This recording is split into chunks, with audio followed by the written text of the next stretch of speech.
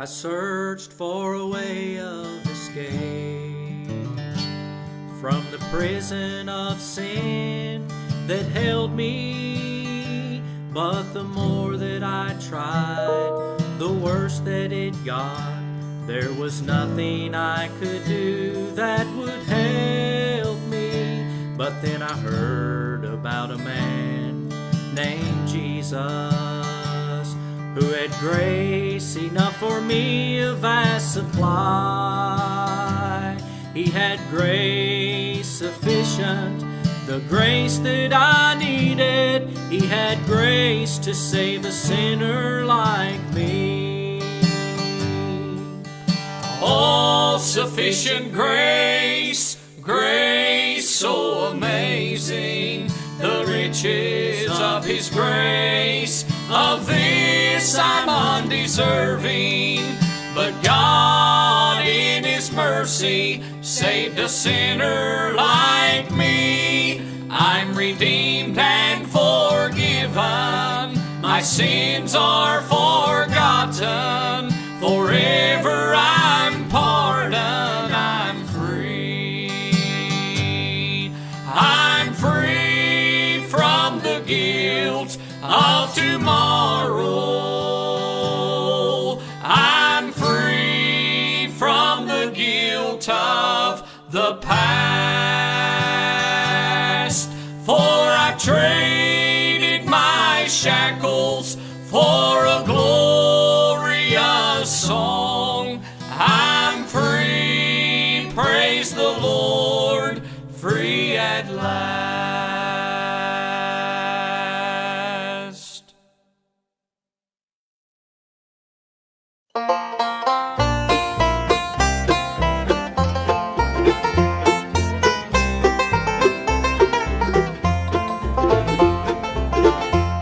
When I was home growing up, I had my fantasy when I'd be grown and on my own, just who I might be. I could see a man big and tall with the wisdom of a king, lending others a helping hand, giving freedom's bell a ring. Well, I'd fantasize of being one in life folks came to for advice, and I'd ask God that made this world, help me to tell them right. Sometimes in my fantasy, this man looked 10 feet tall, but everyone knew where he stood by the way he walked and talked. I wanted to be just like my daddy and marry a lady like my mom. They had compassion and they loved each other. They both had a strong faith in God. They always had time for us children, no matter the problems that we had. And if I accomplished anything while living, I'll owe it to my mother and my dad.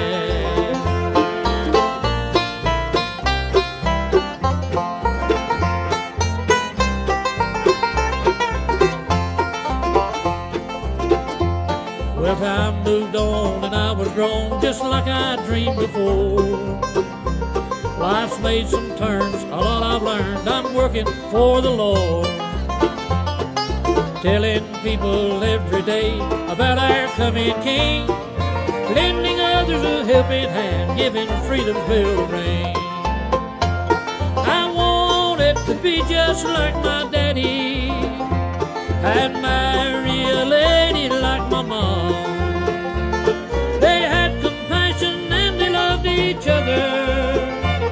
They both had a strong faith in God.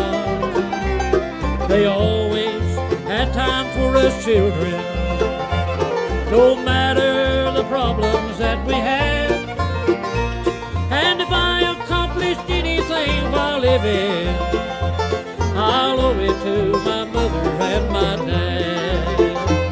If I accomplished anything while living, oh, I'll owe it to my mother and my dad.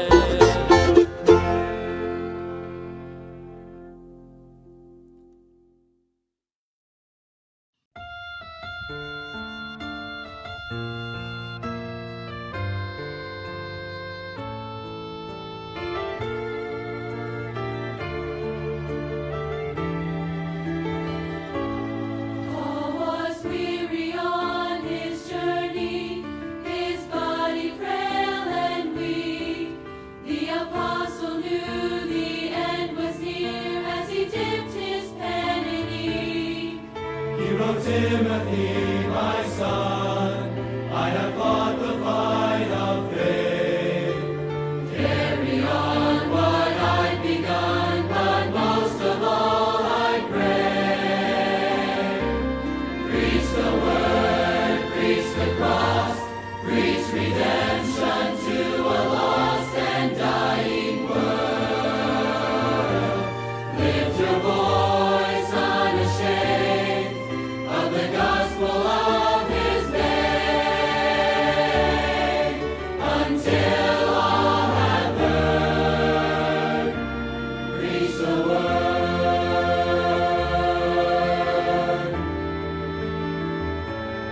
Paul and Timothy are gone, but the letter still remains, and the mission that was written down calls out to us today. Lift the name of Jesus higher until the whole world knows. The story of amazing grace, we are messengers of hope. Preach the word, preach the cross, preach redemption to a lost and dying world. Lift your voice unashamed of the gospel of his name.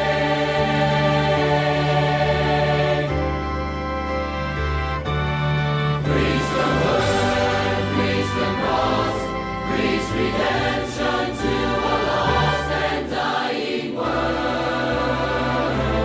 Lift your voice unashamed of the gospel of his name,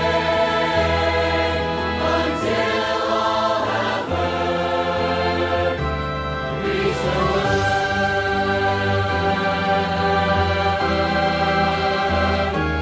Preach the word, preach the cross, preach redemption to a lost and dying world. Lift your voice unashamed of the gospel of his name, until all have heard. Preach the word, preach the word, preach the word, preach the word. Preach the word, preach the word, preach the word, preach the word, preach the word, preach the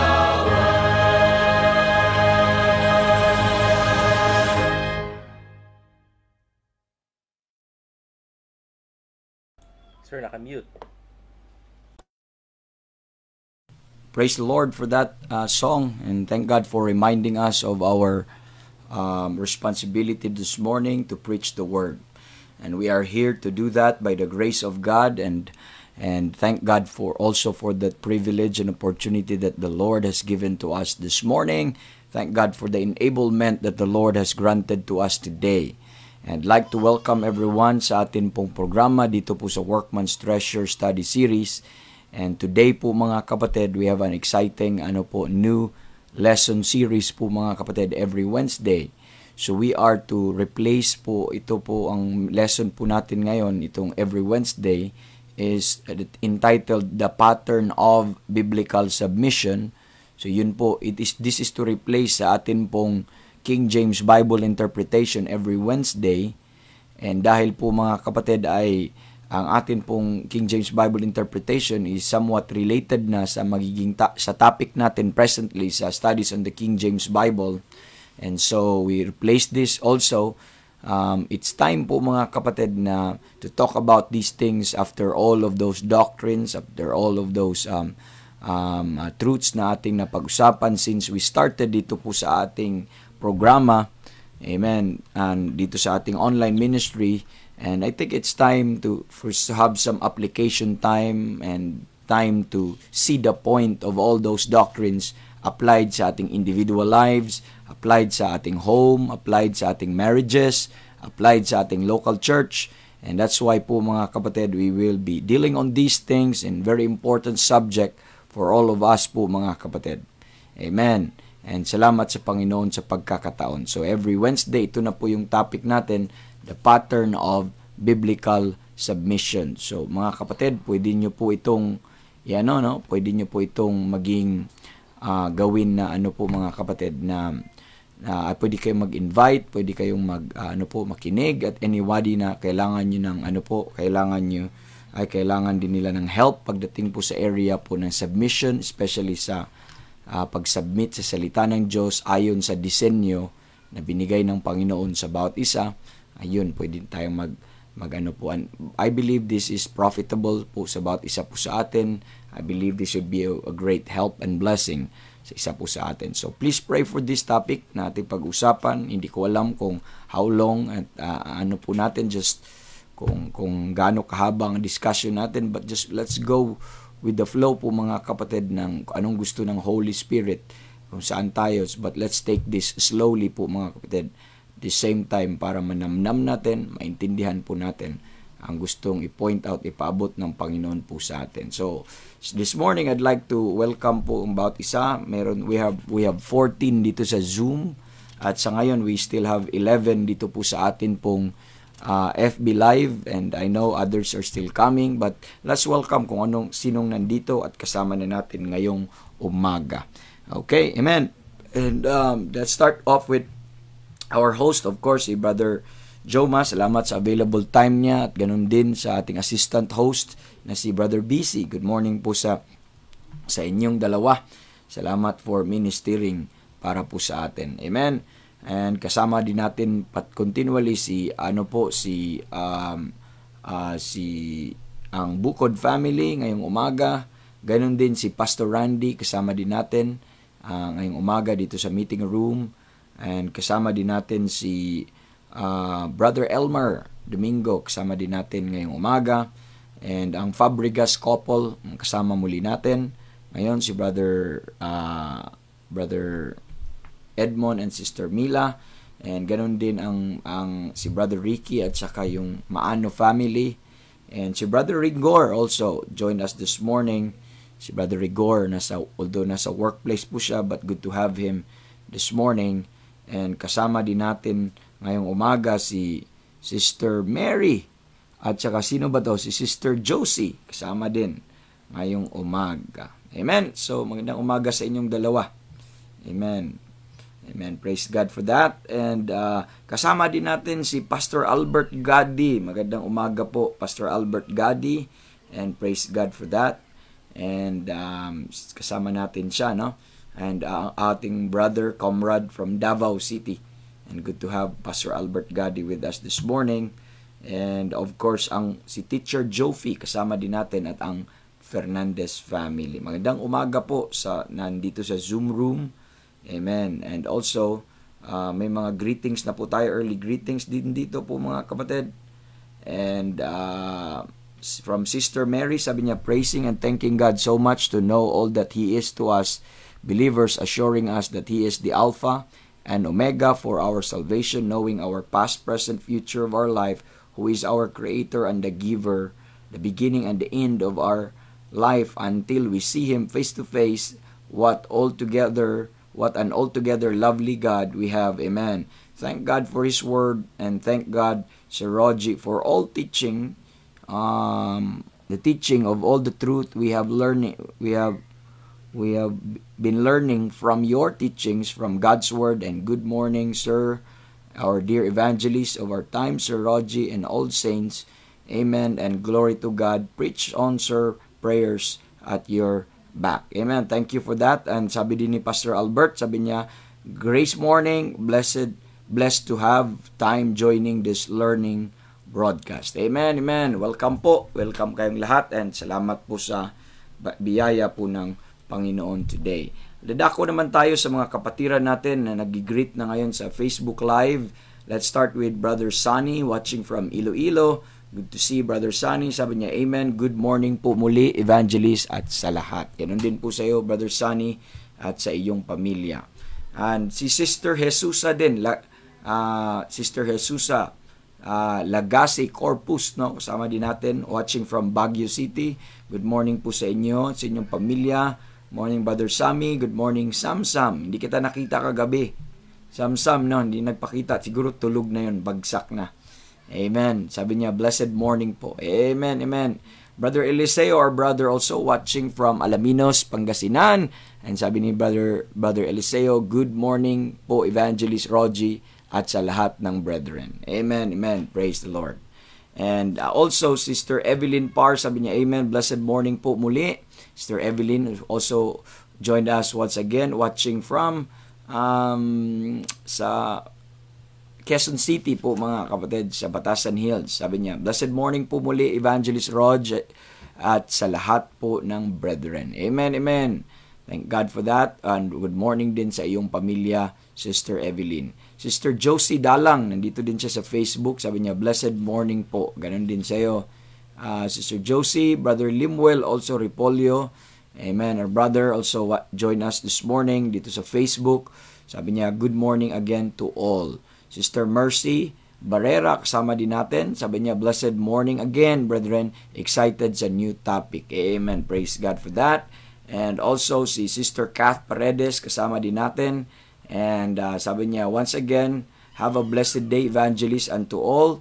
Thanking God for all the servants of God, to my local pastor, as well as to missionaries, evangelists, and other pastors who preach the Word of God. Amen. That's right. And keep preaching, sir, and continue lifting the name of the Lord. Glory to Him alone. Amen. Praise God for that. Sister Cherry Ruth also, kasama natin Sister Cherry Ruth Parr. Sabi niya, Amen. Blessed morning po ulit sa lahat. And glory to God po. Amen. Praise God for that. And also, Brother John, our host, sabi niya, good morning po, Evangelist Rogie, at sa lahat ng nakikinig. Salamat sa Panginoon. By His grace, we can learn more today and be instructed by His precious words. Excited for the new series. Preach on, sir. Amen. Brother Virgilio Gabriel also join us, watching from Masbate. And our brother from Masbate, sabi niya, good morning po, Evangelist, and to you all, listening while working. Putol-putol lang din. It's okay, kapatid, and good to have you with us this morning. Amen.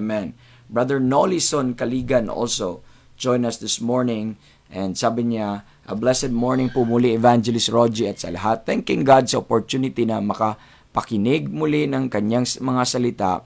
And Brother Nolison, by the way, is watching from Santiago City, Isabela. Salamat sa Panginoon sa new lesson series every Wednesday. I'm so excited again to learn truths from His Word and preach on, sir. All glory to God. So, it's a blessing to be here. So excited also po, mga kapatid, sa gagawin po ng Panginoon. And thank God sa mga bawat isa na kasama natin ngayon. So, without much ado po, mga kapatid, let's hear one song this morning. Then after that, we'll go on ahead sa atin pong lesson ngayong umaga. Amen. So let's ask our host and to play one good music this morning and to prepare us for our lesson this morning. Brother Joms, please.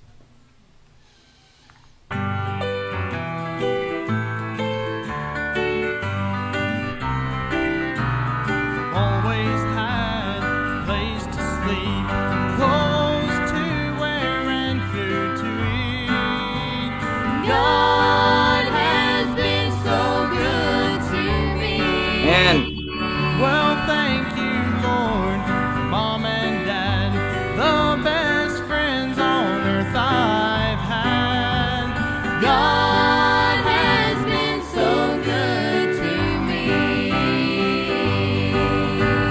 God has been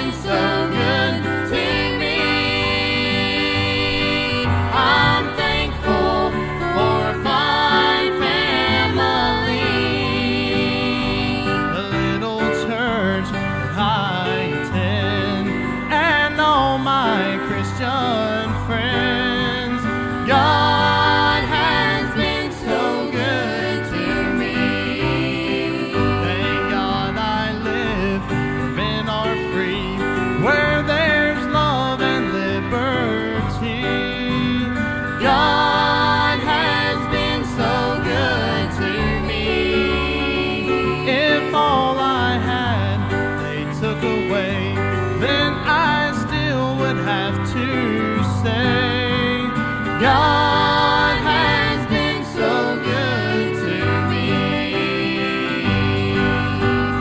God has been so good to me. I'm thankful for finding Amen. family. The little church that I attend and all my Christian friends. God has been so good to me. The little church that I attend and all my Christian friends. God has been so good to me. God has been so good to me. Amen, amen. Praise God for that song. God has been so good to me, giving us a church, giving us a family, giving us salvation, and many, many things. Amen. God is ever good. Truly po mga kapatid. Amen. Let's pray and let's ask the Lord for wisdom and help today. Our gracious Heavenly Father, we come to you once again. Thank you for that blessing, Lord, today, especially if that we can hear your words. Thank you sa inyong goodness sa amin ngayong araw na ito. Salamat, lalong-lalo na sa new series na aming pag-usapan today. And bless us today, Lord. Bless this series. And every Wednesday, sana ito ay magiging, Lord, profitable. Magiging marami pong benefits ang makuha spiritually sa lahat na makikinig. Tulungan nyo kami, Lord, na habang kami ay nakikinig ng iyong salita, that we will be yielding to your word, Lord, obeying, submitting to it. And tulungan nyo kami na sana po ay, Lord, ay mag-submit truly kami sa aming pag-uusapan ngayong umaga. So, Lord, we commit to you this new series at we trust you, Lord, na ikaw po patuloy ang mag-help sa amin sa pamamagitan ng lesson po na ito. We bless you now, Lord. Bless your people and bless your word. Bless your minister and help us to also bless you this morning. And this we ask in Jesus' name. Amen and amen. So, again, good morning po. So, welcome po sa ating every Wednesday, our new series. And today is Wednesday and today ay October 27. October 27 po mga kapatid. So, put that in mind. So, we started this October 27 ang ating lesson po ngayon. So, the pattern of biblical submission. Before po tayo po mga kapatid, bago po ako dadako doon sa submission part, I just like to provide po mga kapatid a foundation and a background. Bakit ganun ang title natin? Okay, pattern of biblical submission. And what's going on and what is the issue really at hand? Bakit importante? Bakit kailangan natin itong matutunan? And let me give a little background and foundation po sa ating lesson. And bago natin pupuntahin yung thorough as we go on. Anyway, this would serve as our introduction. And this would also serve po mga kapatid na para mailatag po natin ng by God's grace ng malinaw at para maintindihan po truly natin kung ano yung issue na pag-uusapan. So, hindi lingid sa ating kaalaman po mga kapatid. We know na sa ating generation, sa panahon po natin in these last days, and truly, ang itong panahon na ito in the last days, and sabi, this is a perilous time. Okay, this is a perilous time. According to sa 2 Timothy chapter number 3, in the last days, perilous time shall come, and men shall be lovers of their own selves. Okay? Di ko alam kung nandyan ba ang ating mga magbibigay ng verse, 2 Timothy chapter number 3. And men shall be lovers of their own selves, covetous. Anong sabi doon? Hindi ko sa ulo. And, sige po. And sabi niya, verse 2, Amen. For men shall be lovers of their own selves, covetous, boasters, proud, blasphemers, and disobedient to parents, and thankful and holy. The next verse, like you to take note, verse 3, without natural affection, truce breakers, false accusers, incontinent, fierce, despisers of those that are good. Verse 4, and traitors, heady and high-minded, lovers of pleasures more than lovers of God. And that is the exact description ng atin pong panahon ngayon. Amen. What makes this time perilous? It's because of the characteristic of these people that are living in this generation. And that is the characteristic ng mga tao living in this generation. That they make our, mga kapatid, they make our time and generation so perilous because of this wicked, evil men. Amen. So our generation, my generation, our generation, these present times, we are watching the death of churches. Now, as there is no such generation that ang mga churches ay talagang namamatay po, mga kapatid, in a sense na hindi na nagpapatuloy. They've been divided, broken churches. No pastors, no shepherd, no members are rebellious and all of that. We have not seen as a time like this na you could just hear na na-dissolve na yung church na ito, na-dissolve na yung church na yan, na wala na to, wala na yan, nahulog na si pastor na ganito, nahulog na si pastor ganito, ganyan. At ito yung panahon na we've seen a lot of churches. Amen. And also po, mga kapatid, the death of a lot of churches and also the death of marriages. Amen. We heard very rampant divorce, separation, left and right. And we've heard some mga kapatid, some infidelity, both the husband, the wife, kung saan na lang. And that is our time. That is the characteristic of our time. Amen. And we've watched this death of churches and of his marriages and even families. Na ang daming mga pamilya na nawawasak, nasisira, mga anak, at sa panahon po natin yan. And as we know, it's very evident sa ating mga harapan, sa ating mata po, mga kapatid. So, among the many contributors or many factors po, mga kapatid, that contributing to its destruction are, ito yung immorality, ito yung rebellion, women's liberation, disobedience, unthankful, being unholy, and many, many more, even without fear of the Lord. So, ang daming pwedeng factor na pwede nyo po, mga kapatid. Last Monday, I talked about 3 factors that resulted to the nation of Israel na bakit nagkaganon sila. I talk about 3 A's, which is even also very true. Sa panahon po natin po, mga kapatid, this could be very true. Our churches, our families, our Christians, our brethren, believers, Christianity today is suffering of these 3. One is apathy. The second is apostasy. The third one is anarchy. Okay? Anarchy. So ito yung tatlo, magkakasama yan palagi po, mga kapatid. And I talk about a great deal of time dito sa topic po na ito last time sa Book of Hebrews when we had our series. At makikita po natin talagang it start with apathy. So of course when you say sympathetic or okay, you have empathy, so pathy is simply means the feeling, okay? That affection, that desire. But when you have apathy, that means you no longer feel, you're apathetic, you no longer fall in love or desire or have that affection. So this is a departure, okay, from the heart. So this is a departure from the heart. So apathy. So it started with the heart. So ganun usually eh.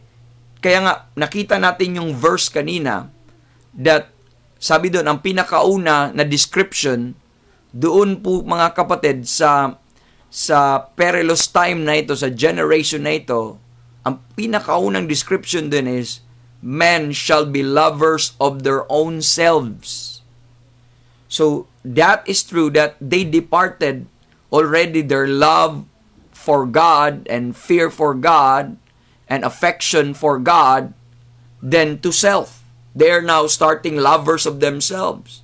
They no longer care about who God is, about loving God, about serving God, about loving others, about caring for others. That is apathy.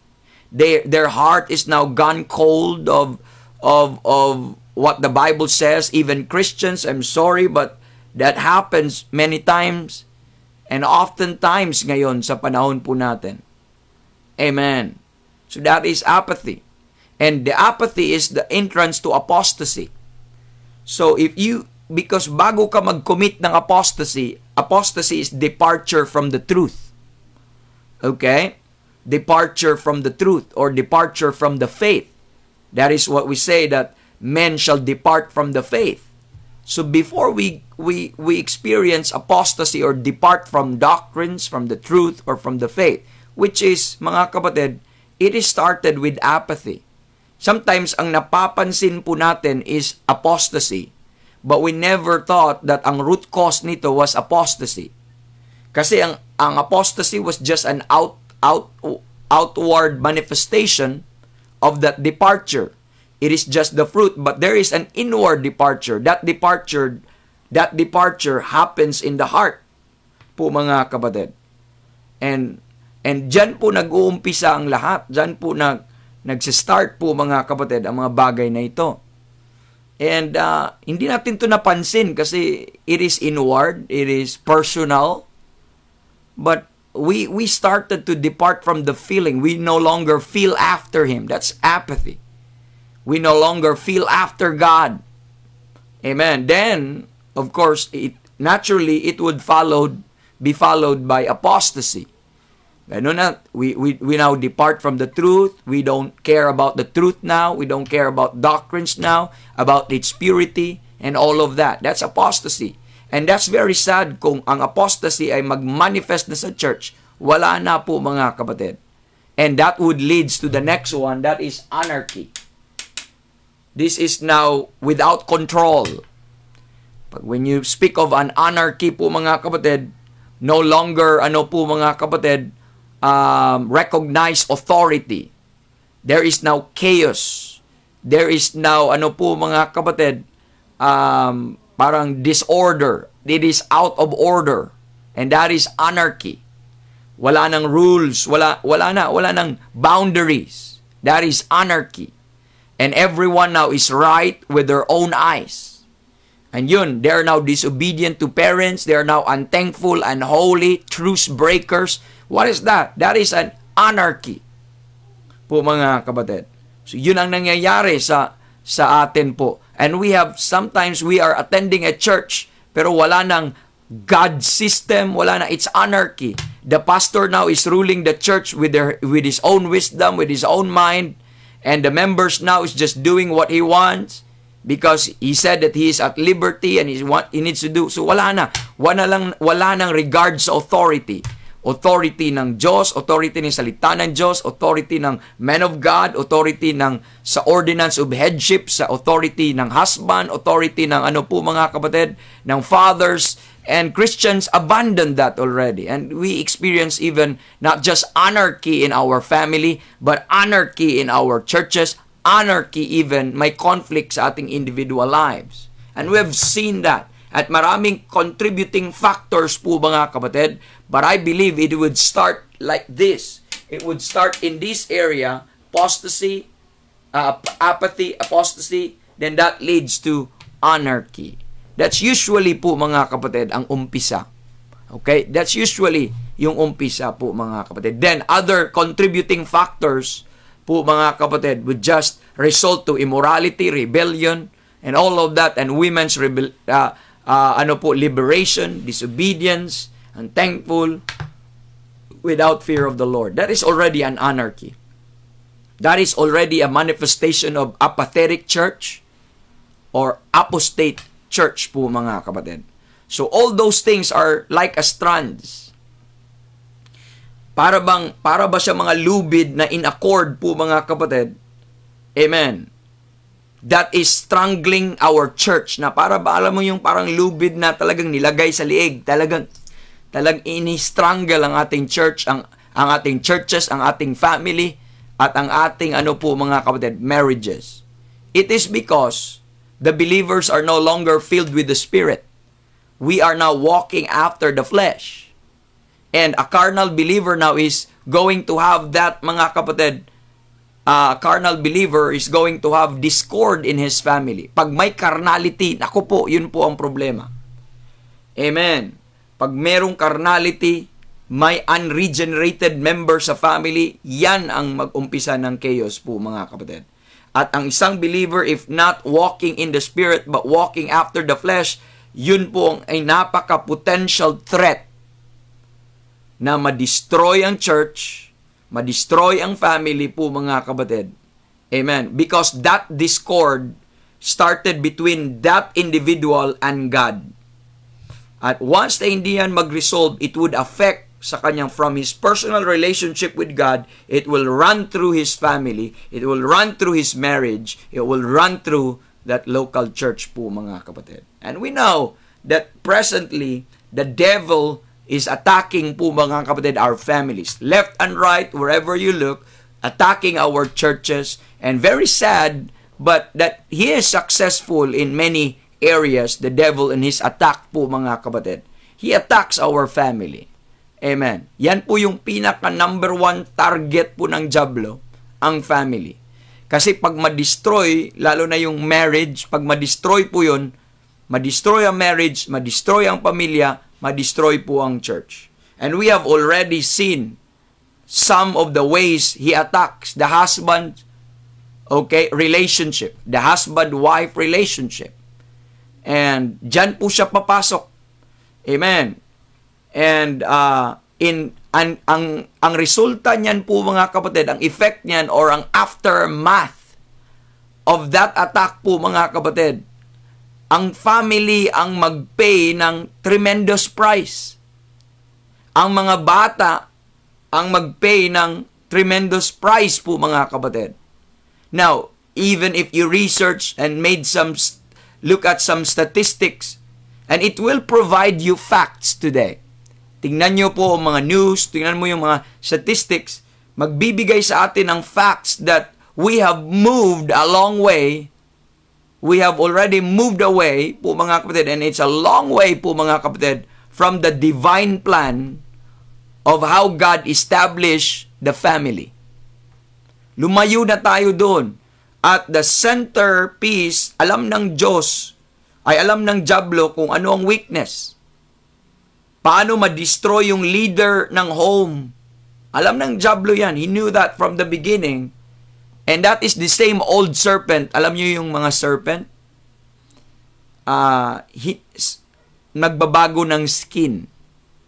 Pero kahit magbago-bago man siya ng skin, he is still the same serpent. And the same true doon po sa garden, na nandun yung serpent. Iba-iba man ang kanyang approach ngayon, pabago-bago man ang kanyang presentation, amen, sa iba't ibang panahon. Pero that is still the same serpent. Nagpalit lang ng skin. And ganun din, that's why we have a warning doon, as a serpent beguiled Eve. Amen. Through his subtlety, so also your mind should be corrupted from the simplicity of Christ, in which we are going to look at. Now, I'd like you to, let's go back again to 2 Timothy 3, verse number, 2 Timothy 3. Let's look at verse number 5. Let's look at verse number 5. We end up yung mga characteristic of these people that makes this time perilous. Now look at verse 5. Having a form of godliness, but denying the power thereof, from such turn away. So that is the kind of Christianity that we have right now. We have a cloak of Christianity, or a form of Christianity. They look like a Christian, they talk like a Christian, they behave quote unquote like a Christian, or they dress like a Christian. Amen. But the problem of many Christians today, it's just a form and there is no real substance. It is just a religion and there is no real substance. Intindihan po natin? They appear to be, but in the heart, inwardly, they are rotten bones of dead men. Amen. And they are just like that sepulcher within. Amen. It would just belch out sa kanila po mga buhay just like an open sepulcher, at maraming po mga dead man bones. Dead man's bones sa kanila po na nakatago po mga kapatid. There are so many skeleton in the closets po mga kapatid. Amen. And I'd like you to understand that. So men already moved away from the divine plan of God established for the family. And they have now the form, but there's no real substance. Look at verse 6. Look at the objective of the devil. For of this sort. Do you see that word? Of this sort. A sort is a variety or a kind. Sa ganitong klase, sort of what? Ganitong klaseng mga tao. For of this sort, okay, are they which creep into houses before he will attack the churches. Amen. They will first creep into houses. I'd like you to realize that. I'd like you to get that. Amen. The devil knows the point of weakness. Amen. This kind of people, amen, itong klaseng mga evil men, evil doers, would creep into houses. When you understand creep, it is not an open, openly, lantaran na pagpasok sa mga houses. Pero dahan-dahan lang, nag-creeping, gumagapang, slowly, pumapasok sila sa mga houses. They creep into houses unawares. They creep in unawares. So, yun po ang gumagapang, ginagapang nila ang mga tahanan. Kaya, minsan, nagtataka ang pastor, bakit ganito ang church namin? Bakit may divisions? Bakit may chaos? Bakit may mga quarrelings? Bakit parang walang love ang bawat isa? And he tried to see for himself, bakit ganito? He tried to assess, tried to look at the situation, but vainly he tried to find the source. Mga kapatid, tinignan niya na may problema ba ako sa leadership?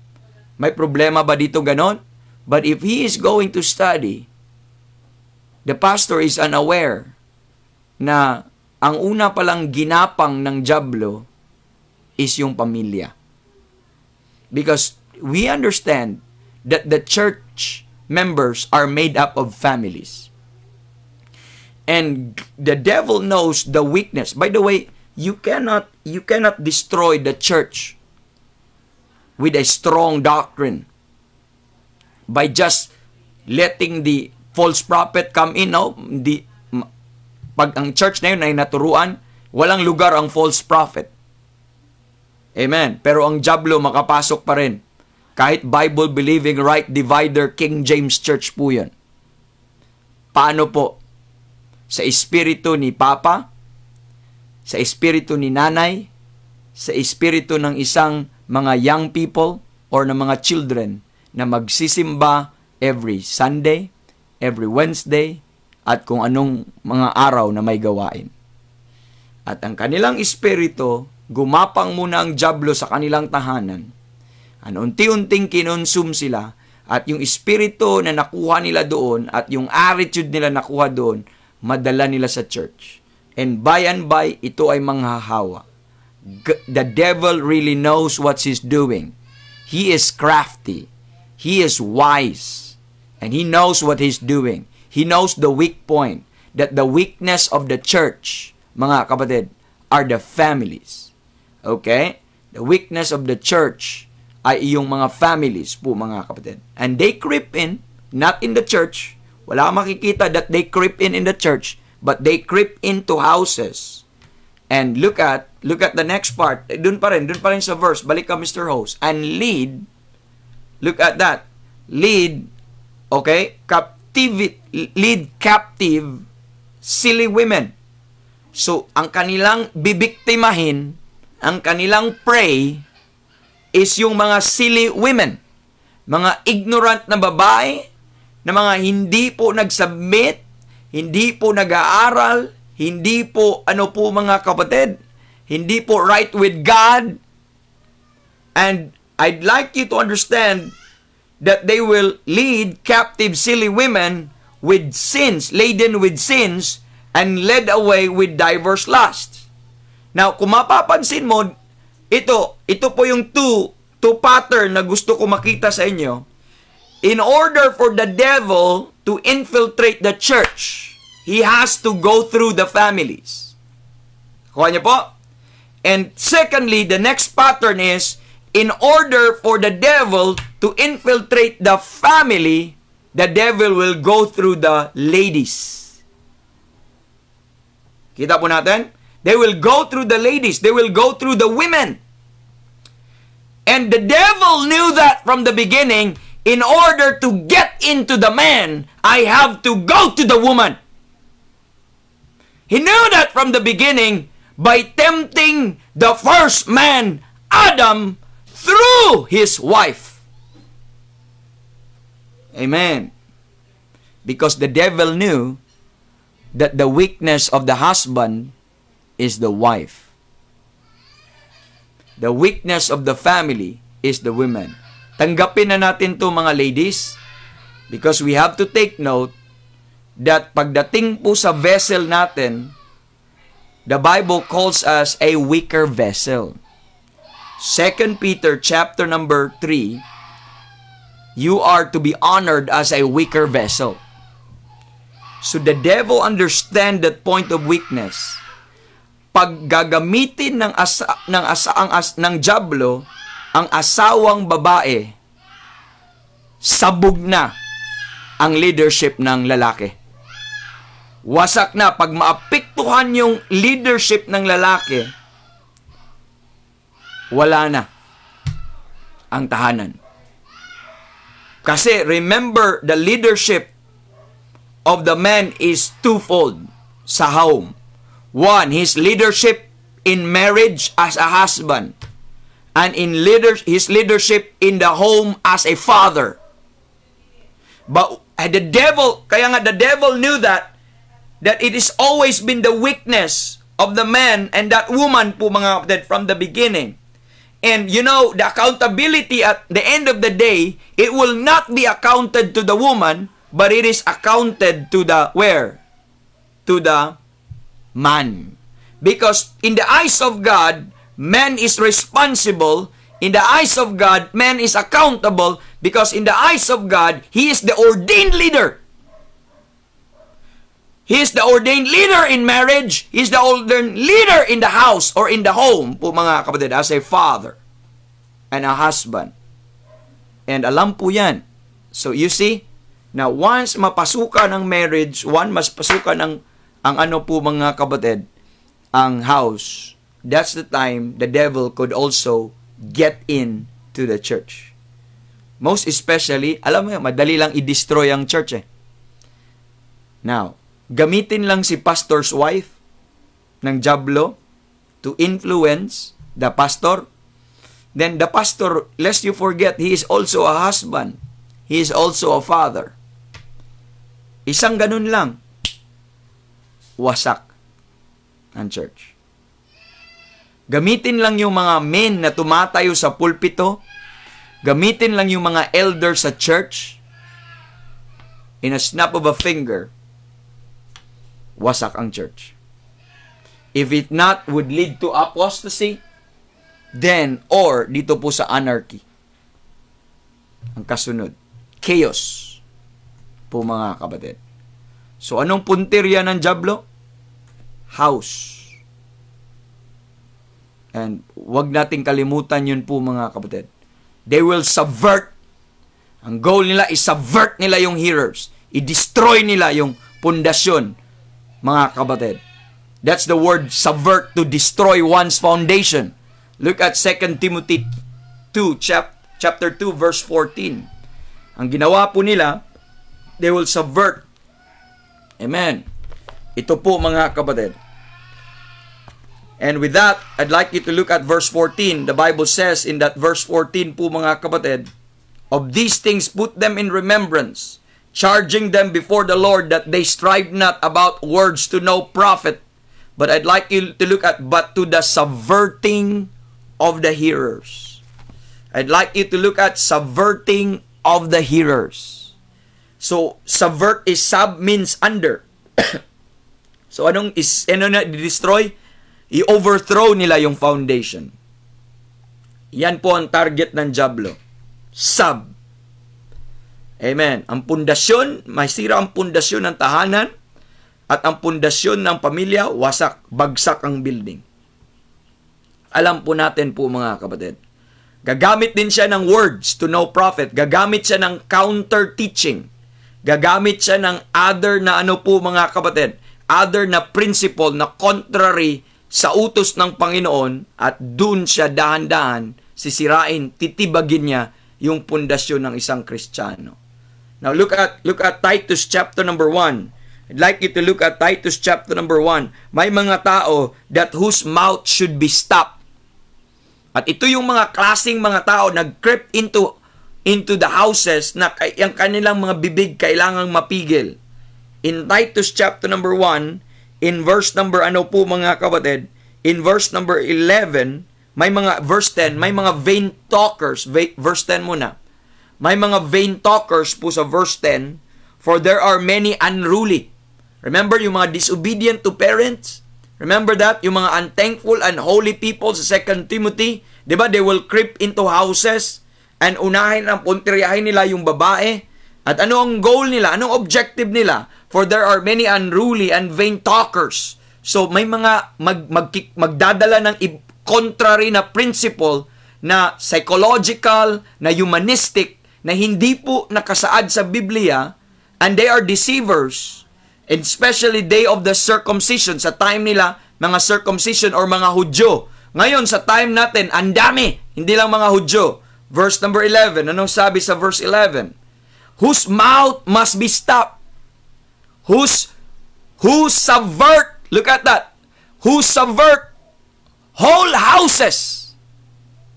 Itong mga tao na ito will subvert whole houses.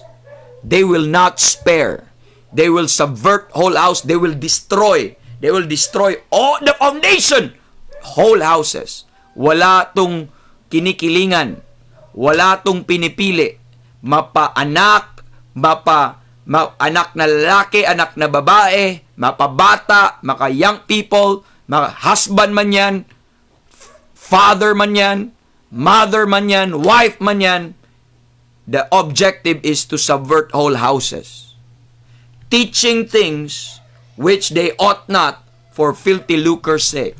So merong contrary teaching today na gagamitin ng Diablo na makapasok po mga kapatid. Hindi po, by the way, hindi po tayo mystical na sisirain ng Diablo at guguluhin lang niya. Paano niya guguluhin ang tahanan? Magpasok ng ibang ideology sa isipan ni wife, sa isipan ni husband, na hindi, sinabi ng Diyos. Do you remember how the devil infiltrated sa first marriage, sa first family, si Adam and Eve? Ano yung entrada ng Diablo? Yea, hath God said. So, ang una kagad niya is iki-question niya. Lalagyan niya ng question mark ang salita ng Diyos. Mag-cast siya ng doubt sa veracity, sa truthfulness ng salita ng Diyos. Then, he is going to introduce his own philosophy. In a form of teaching. In a form of principle, mga kapatid, or knowledge. Pag hindi tayo po mga kapatid, maingat, hindi tayo strong sa Biblia ang ating pamilya, doon po tayo dadaliin po mga kapatid. At sasabihan, i-whisper sa wife, oh, submit ka dyan. Hindi naman yan karapat-dapat ang husband mo. Mas better ka pa dyan sa kanya. Mas edukado ka. Mas matalino ka. Mas magaling ka magdesisyon. Bakit i-consider mo pa yung husband mo? He will implant a different kind of mindset. Anong headship dyan? Parehas lang yan. Depende lang yan sa tao. Of course, in a subtle way. That's the goal of the devil. He will corrupt the minds. And he will not spare. He is just like a grievous wolves, not sparing the flock. Remember that? Acts. Remember, he will subvert whole houses. And when he attacked po mga kapatid, he is a grievous wolves. He is a ravenous wolves. Alam niyo yung word na ravenous? Taken from the word raven. What is the description of a raven? A raven is a what? Selfish. Talagang parang kakainin lahat. At very greedy. Kaya nga ravenous wolves. Talagang uubusin ka. Grievous wolves in a sense that when he attack, it would leave grief. It would leave a grief sa puso ng nakanyang nabiktima. Remember, that's why ang mga elders, mga pastors were told in Acts 20:28. Look at that. In Acts 20 verse 28. Remember, he will subvert all houses. That means he will not spare. Walang titirahin, walang kikilanin kung sino man, inosente man o ano man, walang kikilanin. Sabi ng Bible, take heed, therefore unto yourselves, unto all the flock, which the Holy Ghost hath made you overseer, to feed the church of God. Kaya may tagabantay. Bantayan, mapagmasid. Ang elder na yon. Now look at verse 29. Anong sabi sa verse 29? Amen. May nilagay na guardian ang Panginoon. Kaya sabi ni Paul, for I know this, that after my departing, shall grievous wolves entering in among you, take note, not sparing the flock. The devil will not spare. Telling you. Kaya wag mong paglaruan to. This is not a joke. This is not a joke. When he attacks, he will not spare. He will subvert whole houses. Amen. At ang mga tao na nag-atake sa atin, they are mga subverted people. So we know po mga kapatid, we know that for the fact, amen, that any attack against the family, listen very carefully, that any attack against the family or against marriage is an attack on the individual. It is also an attack on the individual, and it is also an attack to the church. It is also an attack to the society. And that is the repercussion po mga kapatid, na resulta po mga kapatid, ng atake ng diablo. And he knew that from the very beginning. To destroy humanity. To destroy humanity, he attacked, amen, the first family. And it destroyed the individual, and it destroyed the whole humanity. So the family right now, brethren, is being attacked by Satan. Our marriages is being attacked by Satan. Our churches is being attacked by Satan. And from the beginning of the world, from the beginning of humanity, Satan has tried to upset the plan of God. Satan has tried to revoke that plan of God, to destroy that plan of God. He wants to destroy the family and the purposes. He uses a lot of things. He uses divorces, he uses separations, he uses adulteries, he uses fornication, or whatever else he can. Whatever else he can, because when the devil will attack, he will do all the means. Amen. He will do all the means. He will use all the means, or by any means. He will do whatever else, mga kapatid, he can to fracture, to destroy, to damage the family, so it cannot do what God intended it to do. What God intends it to do. That's the goal of the devil. He wants to supplant. He wants to hinder, amen, the plan and the purpose of God. Amen. In 2 Corinthians chapter number 11, and he will do all the means, amen, tactics of the devil by using subtlety. Let's look at 2 Corinthians 11. Amen. Verse number 2. 2 Corinthians 11, verse number 2 and 3. The Bible says, sabi niya, "For I am jealous over you with a godly jealousy. For I have espoused you to one husband, that I may present you as a chaste virgin to Christ."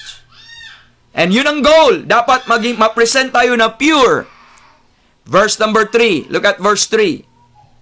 The Bible says, "But I fear, lest by any means, as the serpent beguiled Eve through his subtlety, so your minds," amen, "be corrupted from the simplicity that is in Christ."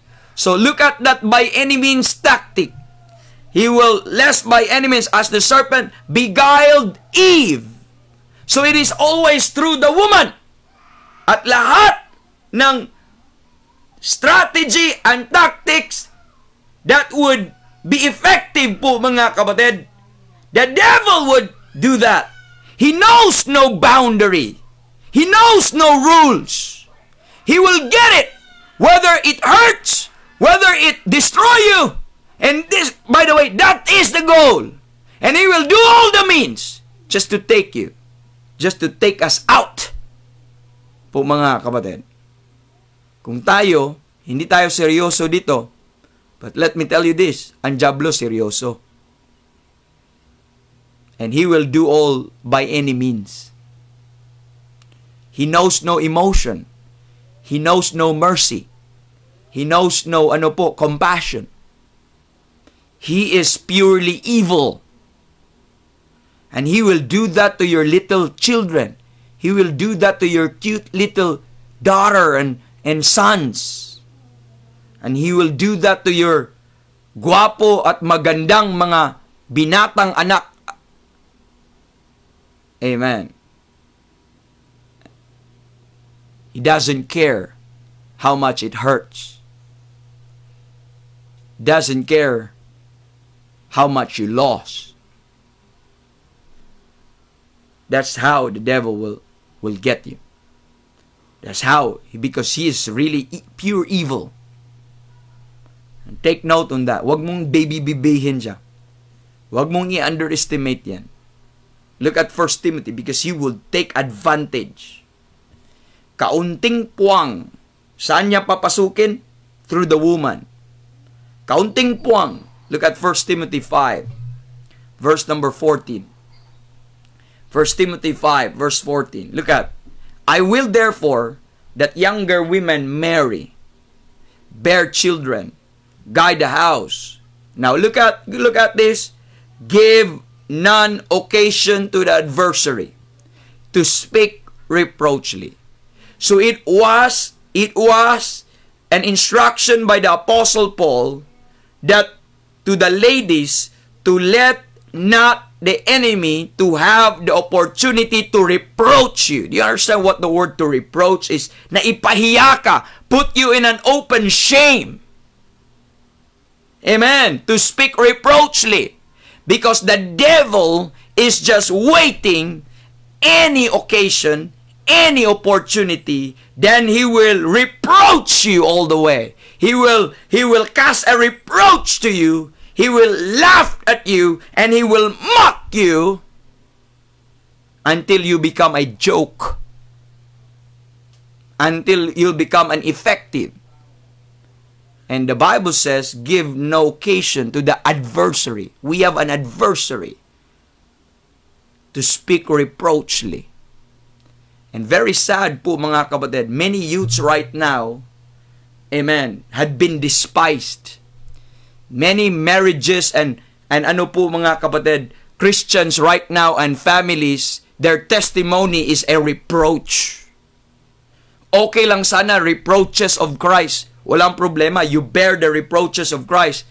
But the reproach due to sin, because of that fornication, adultery, and many sangkatutak na mga kasalanan po mga kapatid. At yun ang nagkukos ng kanilang reproaches. And there will become an open mockery before the heavenly places and before all men. And when they preach, they are just mocked and not taken seriously. And that's what the devil makes us do. Gawin tayong inutil. Gawin tayong useless. Gawin tayong cast away. And if we are not mindful dito po sa serious threat na binibigay ng Panginoon sa atin, ay binibigay ng dyablo sa atin. Now look at verse 15. And very sad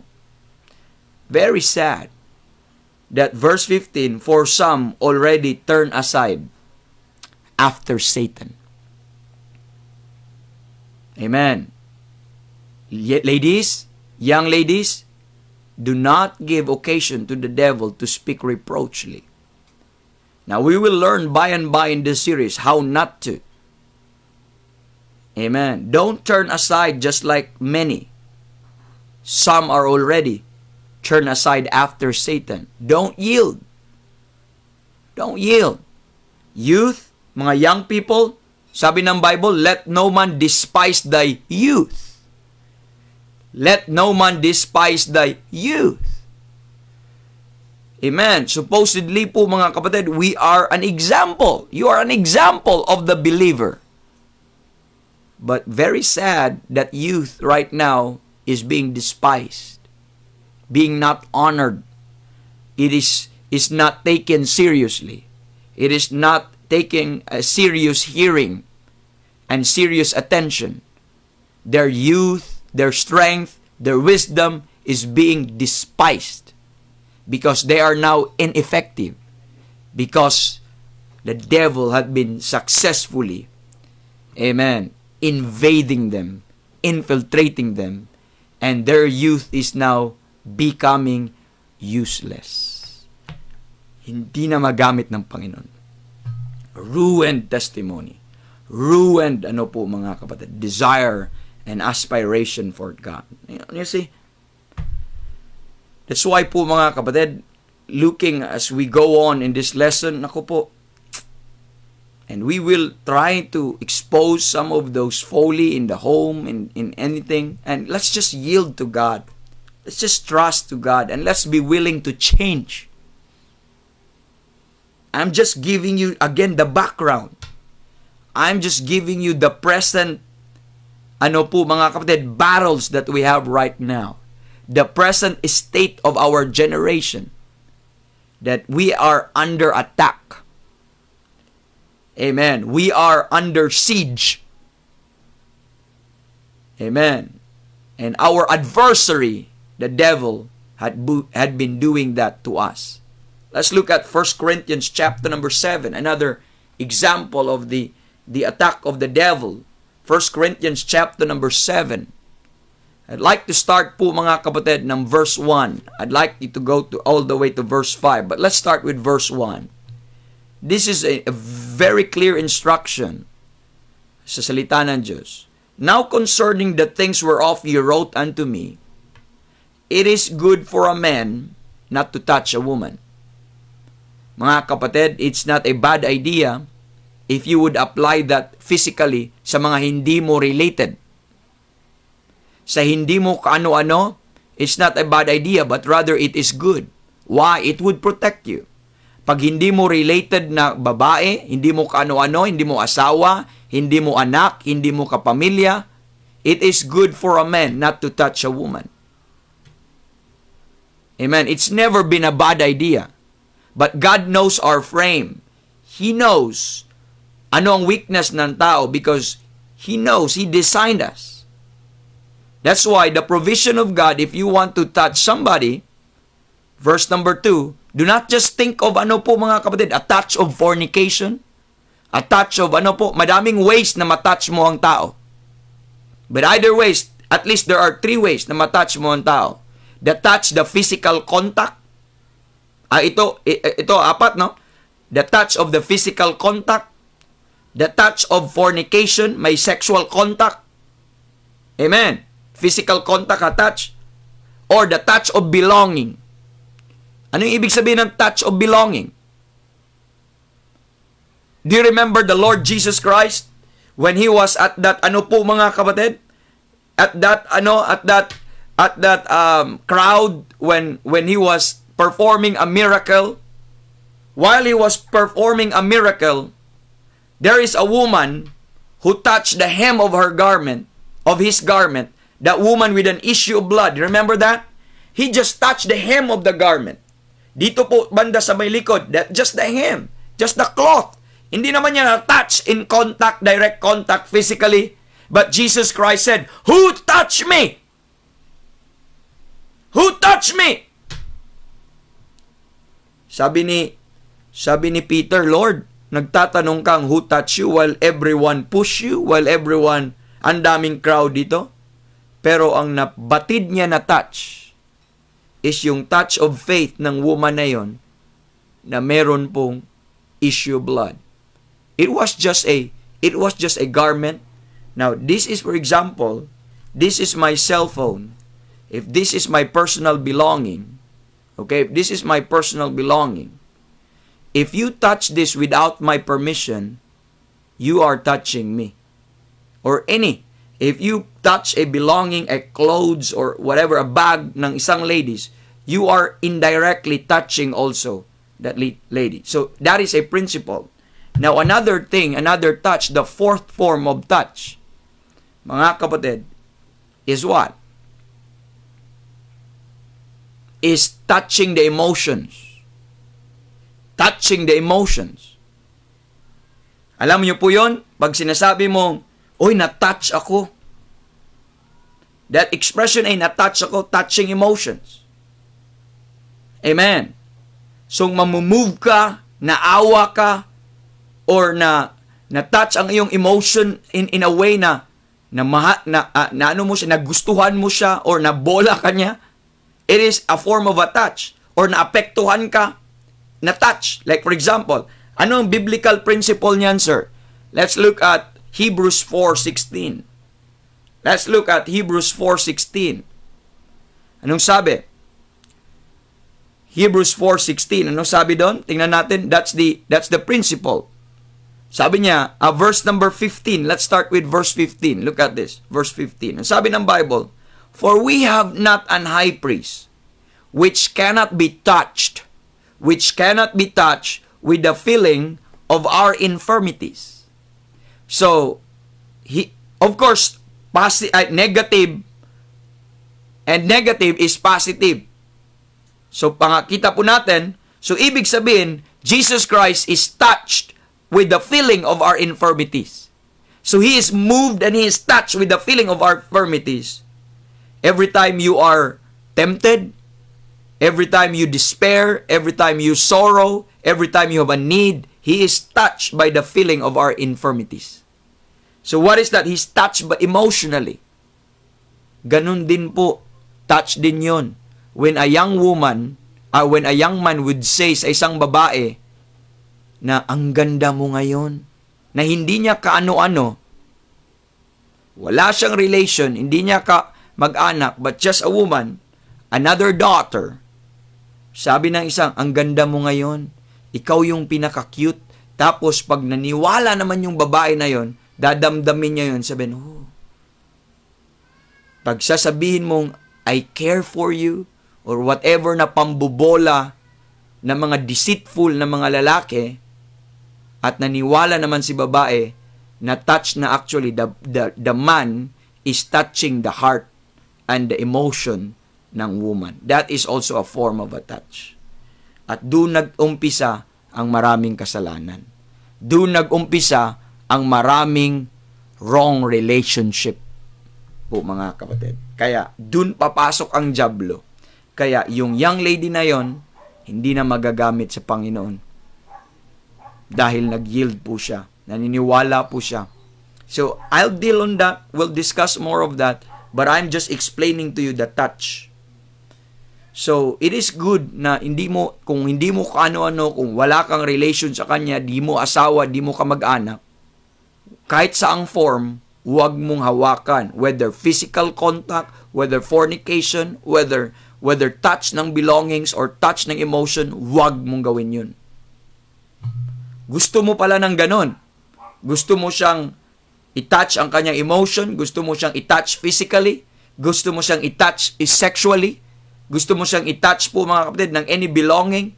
What was the advice of the Bible? Go back to 1 Corinthians chapter 7. Amen. What's the advice? I'm still giving the settings ng ating mga kapatid, ng atin pong topic. Just bear with me. I'm providing the settings, the background, the state. Now, look at that. Verse 1, now concerning the things whereof ye wrote unto me, it is good for a man not to touch a woman. But if you want to touch a woman, do this. Verse number 2. If you want, do verse number 2.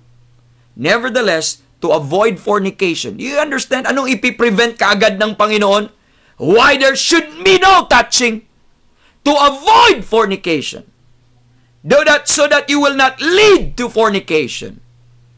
And the only way to escape fornication is, let every man have his own wife. And let every woman have her own husband. Hindi sinabi ng Bible to avoid fornication, let every man has his own girlfriend. Hindi sinabi ng Bible that let every woman have her own boyfriend. And that girlfriend, that boyfriend there, is an alien. It is a foreign term, and it's not in the Bible, never sanctioned in the Bible po mga kapatid. But the Bible tells us to have his own wife or to have her own husband. And that's this dating boyfriend girlfriend thing is a game. And just do what the Bible says. If you want to be safe, if you don't want to be in danger and to be snared by the devil, then just do what God says. That's why it's submission. Let's submit. Amen. So now, let's go to verse 3. I'd like you to take note paano papasok ang diablo. Una pa lang sa relationship. Number 2, look at that. Let the husband render unto the wife. So, kung ikaw ay my wife, kung ikaw ay husband na, at meron kang asawa, you are now devoted. Are you listening, husband, wife? Which we are going to explain as we go later on. You are now devoted and you are now dedicated for your wife. If you are a wife, you are now dedicated and you are now devoted for your husband alone. And not to other husbands. Intindihan po natin. And we have a responsibility. And take note on this. Let the husband render unto the wife due benevolence. So there is that due regard, there is that due thing na gagawin dapat na hindi mo ipagkakait sa iyong wife if you're a husband. And look at, and likewise also the wife unto the husband. That due benevolence is the good na dapat mong ipapakita or ibigay, amen, sa iyong husband or sa iyong wife dahil hindi sa iyo yon, sa kanya yon. Andahan po natin. Now, malaman natin later on sa context kung ano itong due benevolence na ito. Let's look at verse number 4. The Bible says in verse 4, the wife hath not power over her own body. Ikaw, kung ikaw ay married na asawang babae, wala kang ng kapangyarihan or karapatan sa iyong katawan. Kundi sino? But the husband. Sino yung may say sa iyong katawan? Husband. And likewise also, the husband hath not power of his own body, but the wife. Pero anong gagawin natin kung wala tayong kapangyarihan? But rather, i-render natin yung due benevolence. Kung kailangan ni husband, kung kailangan ni wife, hindi natin i-defraud yun, hindi natin ipagkait, hindi natin i-deny, but we are told to render that due benevolence. Nakita niyo po? So when you render that due benevolence, for example, sa marriage bed, I'll use that word, marriage bed. And that marriage bed is undefiled in Hebrews chapter number 13. Marriage is honorable in all, and the bed undefiled. Amen. That is a bed undefiled. So that's pure. When you talk about the marriage bed, that is pure. And outside the marriage bed, it is whoremonger and adulterer, God will judge. Amen. So outside the marriage bed, nothing pure. But the marriage bed is very pure. It is sacred. It is sanctified by God. It is designed by God. Now, in example of the marriage bed, the husband has no power to say, ayoko. Because that's not his call. That's the wife. When the wife will need that, the husband should render that due benevolence. And when the husband would need that, are you listening? I don't know kung ilang couples and young people or na nakikinig sa atin ngayon, and if the husband would be in need of that marriage bed, the wife has no power, amen, to deny, but rather to render due benevolence. Except, there's an exception because God is merciful. If there is a legitimate exception, kung hindi pwede talaga. Maybe it's sick, maybe hindi ka talaga kaya, you're weak, at ganun po mga kapatid, and understanding in the part of the wife or in the part of the husband is needed. Pero kung walang other reason, dahil ayaw mo lang, dahil wala ka, ayaw mo lang eh. Amen. You are defrauding. Now, you see the word due benevolence, rendering due benevolence and defrauding. Let's jump to verse 5. Look at verse 5. And this is how the devil will take advantage. This is how the devil would ruin your marriage and would ruin your family. Listen very carefully, po mga kapatid. And let's take this seriously. And this is the devil, as far as his attack is concerned, is very successful. At ano sabi ng Bible? Defraud ye not. That's why you are told to render in verse number 3, due benevolence. And you are told also to defraud ye not one the other. Pag sinabi mong defraud, you are not rendering what is due. You pinagkait mo. Kaya ang sagot, kaya ikaw lalaki, you have no power of your own body, but the wife, and the wife have no power of your own body, but the husband. Therefore, you render that due benevolence in that marriage bed. And secondly, you defraud not one the other. Amen. Do not defraud. And it's a sin when you defraud. And it would be a doom to your family. It would be a destruction to your marriage. When we used to of defrauding and say, ayaw ko lang, not feel, I don't feel it.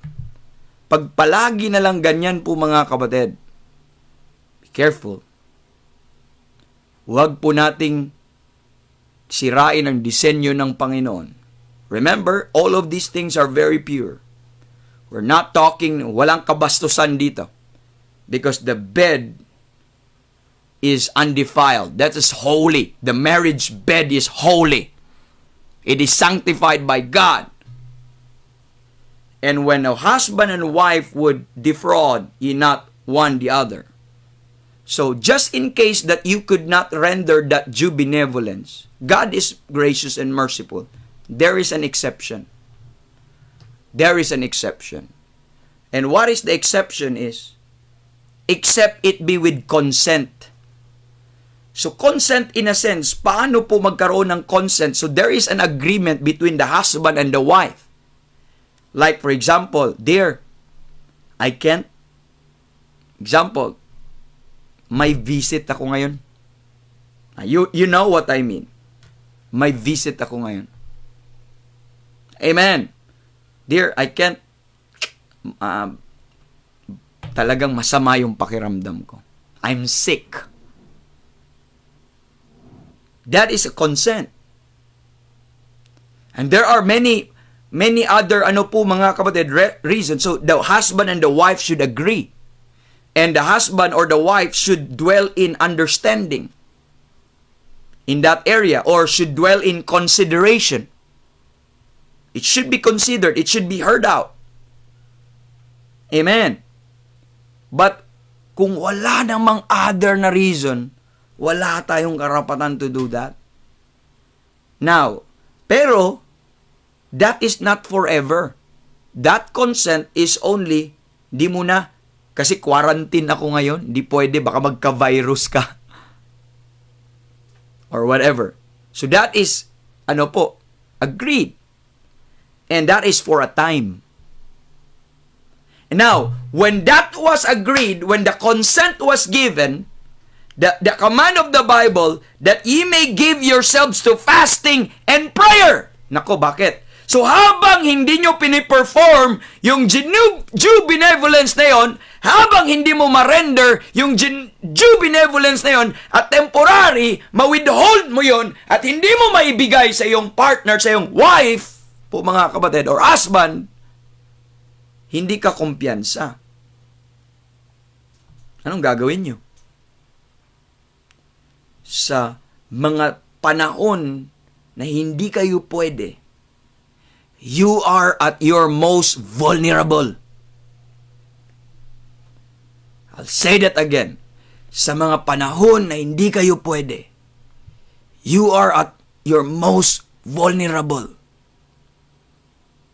state. Bakit? Because you have a need. Alam niyo yung paggutom ka, nagda-diet ka, di ba? Nagda-diet ka, for example. Mag-abstain ka ng pagkain muna ng ganito. Tapos nakaamoy ka, dumaan yung paborito mong pagkain. At the more na padaan-daan yun, gutom ka na at gustong-gusto mo nang i-devour yun. You're vulnerable to be tempted. Tama? That's why, ang provision na sinabi ng Panginoon ay ganito. Habang, nasa consent kayo sa inyong agreement, depende kung ano yung na-agreed nyo na time, ay huwag kang magkumpiyansa at gawin na lang gusto mo. Sa mga lalaki, napaka-vulnerable. Ganon din sa babae. Sa mga area na yan. Alam niyo kung bakit?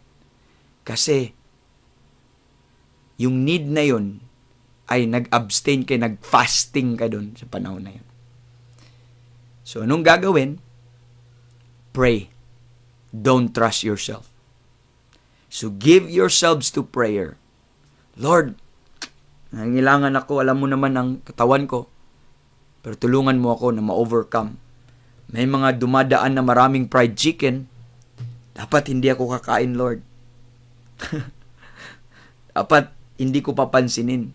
Tulungan niyo akong naka-fasting ako ngayon, Lord. Hindi dapat. Naintindihan po natin? Could you imagine, naisip nyo na ba ngayon po mga kapatid? Naisip nyo na ba na paano pag magkahiwalay ang husband and wife? Paano magkahiwalay? Nasa ibang lugar. Nasa ibang bansa yung isa. Si husband, a young husband, is very active yan. Vigorous, active. At magkaroon ng need. Or si wife din, a young wife, is very active and vigorous. Magkaroon ng need. At sa panahong nangangailangan sila, hindi available ang isa. Doon, papasok ang dyablo. Now, look at the next verse. Not that verse. Look at that verse. Pagkatapos nun, you give yourselves to fasting and prayer. Huwag patagalin, but just for a time. Come again together. Again, hindi bastos ang ating King James Bible, ha? And you know what that means. You should come together again in that marriage bed. And next, ano sabi? That Satan, look at that, tempt you not for your incontinency. Kasi sa time na nag-abstain kayong dalawa,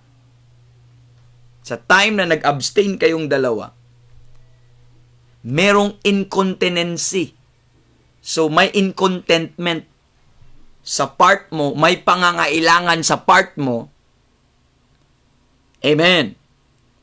Kaya, kung hindi mo gagawin to urgently at kung hindi ka magpipray, mga kapatid, kung hindi ka magtiwala sa Panginoon at may incontinency sa'yo, madali kang daliin ng dyablo. Telling you, madali kang daliin ng dyablo. Kaya, do you know of many families and marriages right now being broken down? Because of that. Ang dyablo ay napakatusok. Napakaano po mga kapatid. Ingat tayo. Kaya dapat mag-isip-isip tayo. Tingnan po natin. Kaya, pag ang may incontinency si lalaki, hindi na ibigay ni babae ang due benevolence na ibibigay niya dapat sa kanyang husband. Weak ang lalaki at that time. Hindi pa siya nagpipray. Hindi siya nagtitiwala sa Panginoon. Kumpiyansa lang siya. And there comes another woman trying to offer him sa kanyang kailangan. Yun. Wala na. It is start now of infidelity. It is the start now of betrayal. And that is now, the devil is now tearing apart, piece by piece, as a lion that would devour. Alam mo yun? Sabi doon, be sober, be vigilant, for your adversary, the devil, is like a roaring lion, seeketh whom he may devour. And when the lion will devour, he will devour it piece by piece. And he will pluck your family out piece by piece. Starting with the husband and the wife down to the children. And indeed, we are in the most perilous time. And ladies are susceptible. That's why he will creep in diretso sa bahayan. Creep in into houses and they will take over and capture that silly women. Amen. Which is laden with sins. Amen. That's why 1 Corinthians chapter number 11, wag ligyan, sabi kanina, wag bigyan ng occasion ang adversary to speak reproachfully sa iyo. Wag. Kasi itong ginagawa natin sa ating marriages is we are providing the adversary the occasion. We are providing him the occasion to tempt us. Alam nyo yung dyablo? Naalala nyo yung temptation ng Panginoong Jesus? Son of God yun, ha? Alam ng dyablo na ang Panginoong Jesus ay nagpa-fasting for 40 days and 40 nights. What was the first? Ano po mga kapatid? Temptation. Abay, kung ikaw ay Son of God, kung ikaw ay Diyos, why don't you turn these stones into bread and eat? Kasi alam niya approach niya yung weakness ng flesh Alam niya po mga kapatid Kuhang-kuha niya. So, ganun ang dyablo. Lalo na sa atin. Huwag bigyan siya ng occasion. Look at ladies. Look at this verse, 1 Corinthians 11. Look at verse number 10, ladies. Merong mga wicked angels, merong mga fallen angels that are watching you. Ano sabi ng verse 10? For this cause ought the woman to have power on her head because of the angels.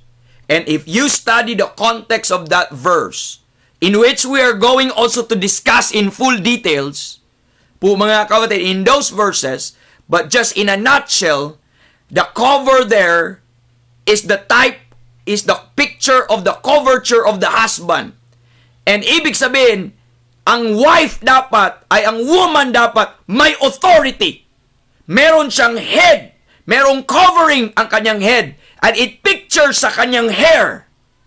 And let the woman ought to cover her head because of the angels.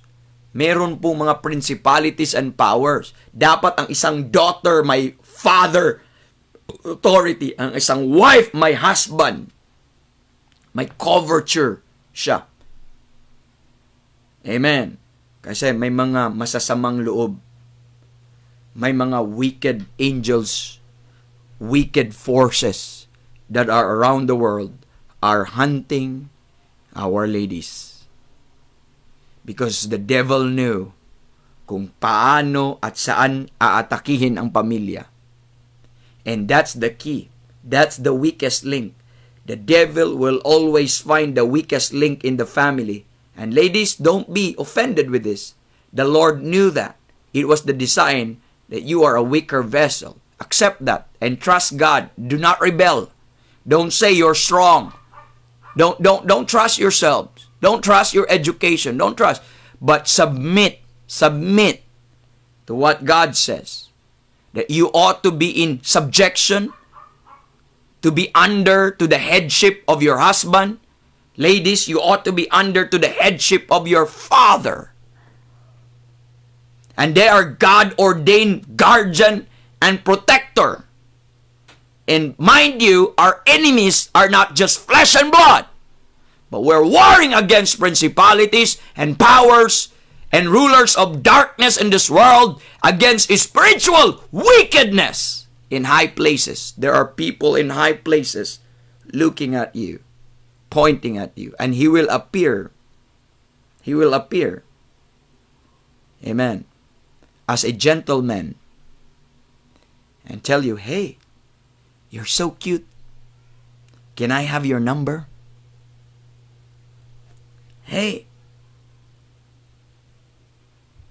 And whatever tactics that the devil may give in. Don't forget. Why I'm doing this? Why are we showing these things?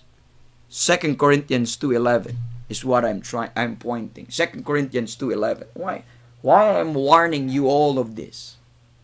2 Corinthians chapter number 11 is this. Verse number 2 Corinthians 2:11. Ito po, lest Satan should get an advantage of us. First,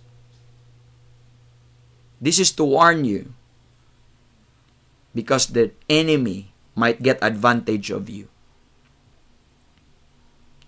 And when you don't take heed, amen, he will destroy you to the bone and he will not spare. He will tear our families in pieces. He will tear us apart. And he will not spare. Remember that? And secondly, I don't want you to be ignorant of his devices. And he will take advantage sa mga emotions. He will take advantage sa mga defraudings. He will take advantage sa mga quarrels. He will take advantage sa mga any na mga unforgiving spirit, and he will take advantage. And that is still his old tricks. He never changed. The same serpent, he just changed his skin. Amen. He just changed his skin. But that's still the same old serpent. And he continue on that strategy that he knows that it worked. And it worked to the first woman, and it will work to you and to our family. It worked to the first family, and it will work to our marriages and to our family. And do not lay down your guards. Do not be ignorant of his devices, And when you understand how your enemy work, amen, if you can identify accurately how your enemy works, then mga kapatid, alam natin, then paano natin din siya i-counter, paano natin ito i-defend ang ating mga sarili. So indeed, all of that na sinabi ko po sa inyo po mga kapatid, is we are po mga kapatid, living in the most perilous times. It is a most perilous time for everyone. A perilous time for the head of the home. Perilous time for the husband and for the wife, for the mothers, for the pastors. Perilous times for the sons and for the daughters. Perilous time for everyone. We see po mga kapatid, right before our eyes, this God's ordained institution, the marriage, the home, the families, the churches. We see this God's ordained institution literally disintegrating, literally deteriorating, literally become a desolate, destroyed. And the devil literally left our homes with grief, just like a grievous wolves, not sparing the flock. We see some churches really disintegrating, deteriorating po mga kapatid. And that is our time. And we are eyewitnesses of these things. We cannot deny the reality of this. In every generation, the destruction of this institution take a greater and greater in number. Yes, the devil wreaked havoc during the early days ng Christianity. It wreaked havoc from 1800, 1900, and in every generation, that this destruction becomes greater and greater. And we have watched, mga kapatid, not like other ages. In our time is very rampant, and I believe it will even more rampant tomorrow and to the next generation. And this generation's children, kids, young people, will reap, mga kapatid, what their parents have sown. And if we are not careful, parents, couples, husband and wife, if we are not careful with this, our children will reap the damages, the consequences of our wrongdoings. We better repent now and better consider and ask God for help po mga kapatid. And they'll plant seeds. When we plant seeds of discord and of this anarchy that we're talking about, amen. Once it will bear fruit, it multiplies. Just one seed and it multiplies. So the consequences is greater in number than the seed being sown. The fruits is always been far greater in number than the seed sown. And that is always the impact po mga kapatid. So the rising numbers of this broken institution, we know that they are accelerating so fast po mga kapatid. They are accelerating, moving so fast. And you know that. We know that po mga kapatid. So, I'm just trying to provide you the settings of these things. Why this discussion is very needful sa atin pong panahon, sa ating time, and further details na makikita po natin. And there are specific attacks on the family that is very rampant today. The attack on the fathers, the attack on the husbands, the fathers right now abandon their God-given role. That was the success of the enemy's attack. They're supposed to be in charge. They're supposed to be the head. They're supposed to be the leader. But they abandoned their God-given role. They gave it to the pastors. They gave it to the government. They gave it to another husbands. They gave it to their wife. They gave it to their children. You think about that? And what would happen if we will destroy God's design? The husband's supposed to be leading. The husband are supposed to be the decision makers. But they abandoned that God-given role at pinaubaya po nila sa ibang tao because they don't want to be accountable. But whether you like it or not, husband, fathers, you are responsible. You cannot just walk away from such God-given, amen, responsibility from us. And husbands right now, fathers right now, they lose their concentration on loving and protecting the family. They lose concentration on loving and protecting the family, providing for the family, caring for the family, and offering them strength and stability and character and leadership and solid Bible teaching and bringing them up, amen, of the things of God. And they lose focus. Amen. They lose that urgency and that concentration of doing their responsibility. They're supposed to be protecting. They're supposed to be providing. They're supposed to be loving their family, caring for their family, and providing them the strength that their family be needing, that stability that their family be needing, that character, that leadership. Amen. That solid instructions and teachings that would be coming from the father or husband. And yun po nangyayari. They become preoccupied. The husband becomes so preoccupied with their own desire, with their own business, with their own money making, with their own quote-unquote ministry. And they try to accumulate.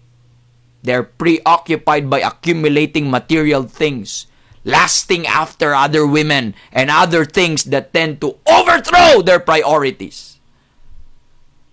And that's the problem po mga kapatid. And that is very sad to note. Amen. Not only the devil has been attacking the husband and the fathers, the devil has been attacking the wife and the mothers. And in what area that the devil has been successfully infiltrating the women, and what else? Ano yun? Women abandon their homes. And that's very sad. Women abandon their homes. They went to far places just to seek for greener pasture dahil maraming pangangailangan. And in exchange, amen, just to get money, just to get this and that. Now, we understand that the need is legitimate, but wala na bang ibang option? And they are willing to exchange, amen, the safety, amen, and the future of their children. Just for that, they're chasing something to provide in a smokescreen a good living. But they haven't given the real care of a mother to their children. The real love, amen, of the wife to the real care and many things. They abandon their homes. And do you not know that that is an outright rebellion from the Word of God when you do that? Because you're supposed to be keepers at home. You're supposed to guide the house. Amen. And here comes, ano po mga kapatid, they abandon their homes. Amen. They're working mothers outside the home. And they are no longer that homebody. They are no longer the friend in the home, but they're office mothers, working mothers. And what happened to their little youngs and little children? They let the maids, the yaya, the another mother, to nurse their children, to take care of their children. They gave it to daycare centers. They gave it to schools. Because they abandoned their God-given role.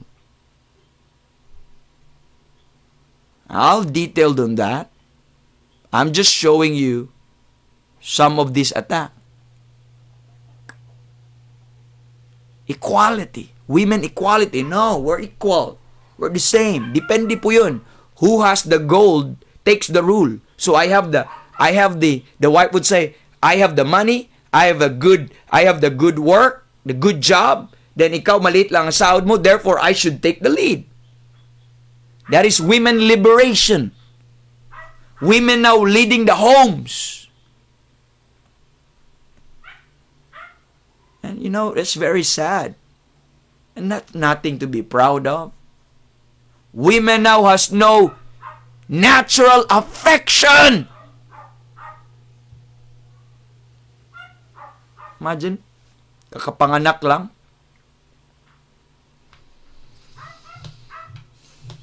Kaya marami ngayon mas close ang bata sa yaya or sa lola kaysa sarili niyang nanay. Bakit? Ano nangyari? Kasi career woman si mama eh. Career oriented si mama eh.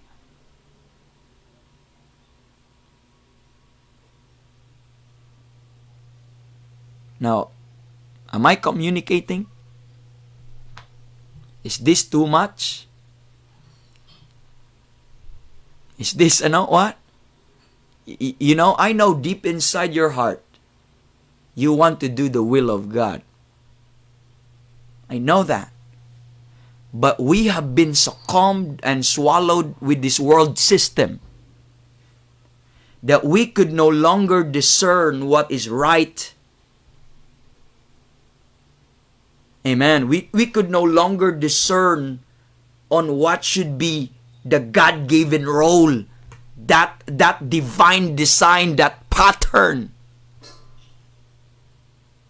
And we end up yielding, and it costs our families. And distraction upon distraction. And the right attitude for those who are listening right now, do not debate with this. Amen. Do not try to make excuses. But rather, the right attitude when you hear this po mga kapatid, admit, accept, yearn, desire, pray, Lord, help me. Lord, help us. Give me courage, Lord. Give me grace, Lord. Do not rebel. Do not complain. But be thankful to God. That should be the right attitude, the right spirit if you're listening. If you are caught up, mga kapatid, with that situation, but yearn, mourn. And say, Lord, mabigyan mo ko ng grace. Please, arrange my family. Lord, I want to obey you. Ganun dapat. We have not yet, mga kapatid, approached to the real instructions. I'm just letting you know what's going on today. Amen. What's going on today? Because Christianity right now is, you know what the problem is? The world is now occupying the church. Its system is now occupying the church. At we see mothers have no more natural affection to their youngs, to their children. Buti pa ang hayop. May natural affection sa kanilang bata, mga anak. Buti pa ang manok. Buti pa ang baboy. Buti pa ang aso. Sige, galawin mong anak nila, lagot ka. And they'll not abandon. Lead, sunod lang. Saan sa'yo? That's a natural affection. Ang sabi ng mga nanay, I'm sorry my son. I'm sorry my daughter. Para to sa iyong kinabukasan. Kinabukasan, pagkatapos mo dun, wala na siyang future kasi destroyed na. Because you are just thinking sa kanyang kinabukasan about pera. Because we are just thinking that what dominates our life is just money. But we never value we never value the importance of our presence with them. That's why we end up abandoned. And sadly, many of them fall into sexual sins. Bakit? Because of defrauding. You know, that's very sad. That has been the devil's trick. And that our children had been attacked. Our children had been abandoned at home. Abandoned by the father, abandoned by the parents, by the mothers. And their teacher now is the TV. They are now raised by daycare centers. And they are now raised by schools with ungodly teachers and many more. Instead, supposedly, ang mag-provide sa kanila ng godly example and godly teaching and instruction is the parents, but they abandon that God-given responsibility and give it to others. And do you think that's something, successful ang anak ko, wala po. Children right now are abused. Children right now are exploited. Children right now po, mga kapatid, ay rebellious generation.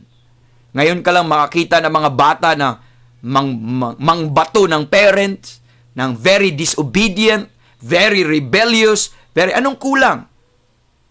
Because during their formative years, during the years that they're supposed to be trained, that they're supposed to be taught with the godly deeds and godly things, their parents were not there. And when their parents, they just reap what they've sown and they cry, hindi naman ako nagkulang sa iyo, anak Binigay ko naman lahat ng gusto mo Pinagbilihan kita ng ganito, pinaaral kita sa magandang eskwelahan, binigyan kita ng ganito, No. What they actually need is you. And you're not there. And now you say, wala akong pinagkait sa iyo. Bakit mo to ginawa sa akin? We miss the point. Because we never trusted God. We are deceived sa magandang kinabukasan, sa magandang future, that what we are actually doing is we rob our children and deprived our children from the best future that they're supposed to enjoy. And tayo dapat ang sumama po doon. Let's wake up, Christians. Let's stop defending ourselves. Let's stop making excuses. This is it. And let's mourn at it. Po mga kapatid. Let's ask God for help. Amen. Because ang strategy ng ating kalaban, he will always dwell on that sinful nature of ours. He will always dwell on that. Atakihin niya yung sinful nature na yon. Pag ikaw ay hindi ka, mga kapatid, he will take advantage of that. Just like kagaya po, pag ikaw nagdi-defraud tayo sa marriages, lagot yung sinful nature na yan. At dyan siya nag-feed. Alam niya yung weakness. And his strategy is on the sinful nature. Number 2, his strategy on the failure of the parents. And once you failed to do what you're supposed to do, bang! That's the end ng ating pamilya po, mga kapatid. And we're not exaggerating things. And if you still desire for a Christian home, for a godly family, once we failed, no turning back. Because the devil will get advantage of our failure. Because the devil is just like a roaring lion, seeketh whom he may devour. Po mga kapatid. We are told in the Bible, neither give place to the devil. Because once you give place to the devil, he will take advantage right in an instant in our failures, parents. And also, the devil will attack on the integrated humanistic philosophy. He will attack on that integrated humanistic philosophy through educational system, through humanistic philosophy by implanting some kind of mindset and thought that is contrary to the Bible. That's why we are told, beware lest any man spoil you through philosophy and vain deceit. At yun po yung atakihin po nila tayo sa area po na yun. And they are the opposing ideas, opposing principles ng Word of God. And that is where the devil would like to take hold. I'm telling you, wag mong i-underestimate ang kaaway po natin. So, mga kapatid, the only hope na lang natin is for us to proclaim. Ito na lang ang hope natin eh. Let us proclaim, let us reaffirm, let us reassert the truth from God's Word. Let's not stop preaching. Let's not stop warning our people. Let's still preach this. Is this a lost cause? No, it's not. There are still few who are still preaching hard on this area. This is not an unforgotten issue in life. There are still few good men that are still warning us about the danger of these things. Amen. And thank God we have opportunity. And if you are just serious in this instruction, you stay a little every Wednesday. And may God use this lesson as we go on po mga kapatid. Christian, let's hold firm on that biblical heritage of truths. Let's not just abandon and all of that. And churches natin ngayon, we have to begin again to preach. Let's begin again to teach and warn about these things. About this danger. Po mga kapatid. And there are many. And sana po ay tulungan nawa tayo ng Panginoon. Guide nawa tayo ng Panginoon.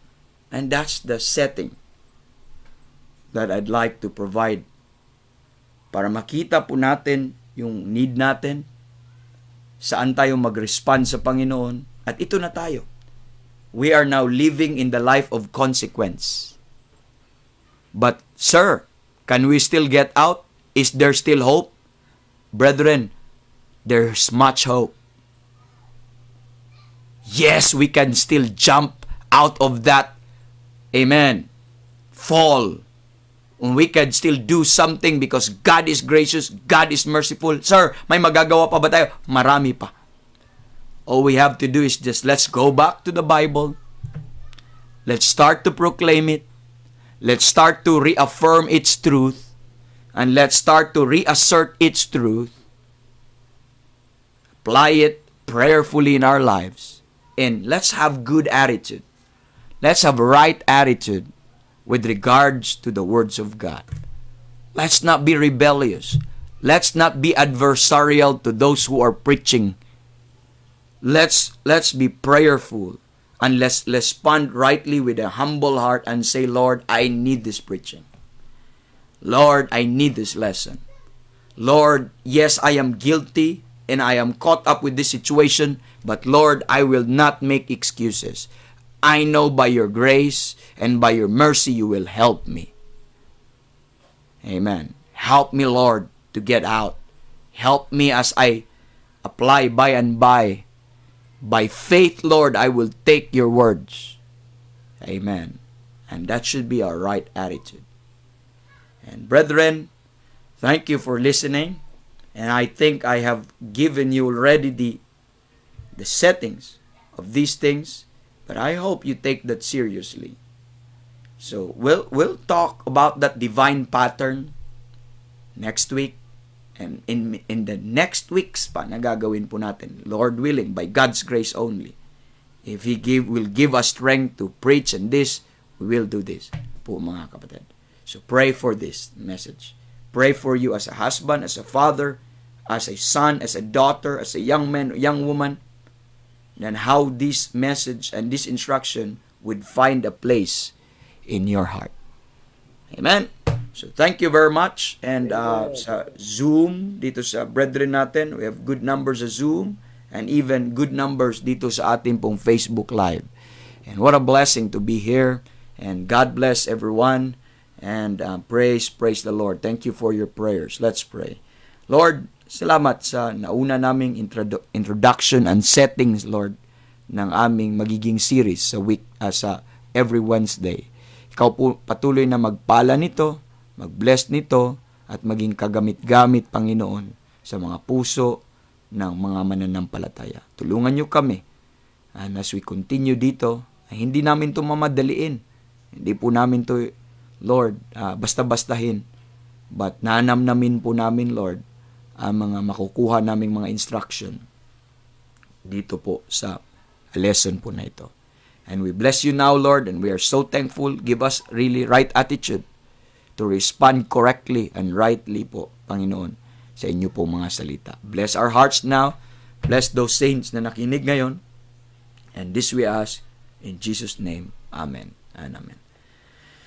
Whew! Amen. Praise the Lord. Amen. God bless you, brethren. Have a good day. A good day ahead. Amen. And glory to God. Amen.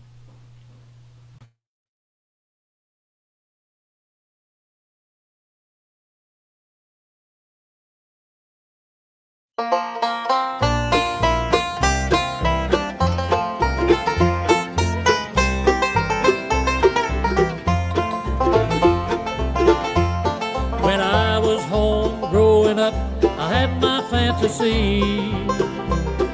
When I'd be grown and on my own, just who I might be. I could see a man big and tall with the wisdom of a king, lending others a helping hand, giving freedom's bell a ring. Well, I'd fantasize of being one in life folks came to for advice. And I'd ask God that made this world, help me to tell them right. Sometimes in my fantasy, this man looked 10 feet tall, but everyone knew where he stood by the way he walked and talked. I wanted to be just like my daddy and marry a lady like my mom. They had compassion and they loved each other. They both had a strong faith in God. They always had time for us children, no matter the problems that we had. And if I accomplished anything while living, I'll owe it to my mother and my dad.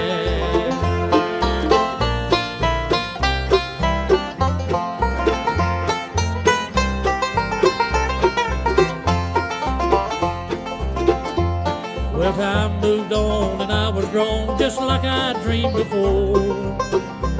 Life's made some turns, a lot I've learned. I'm working for the Lord,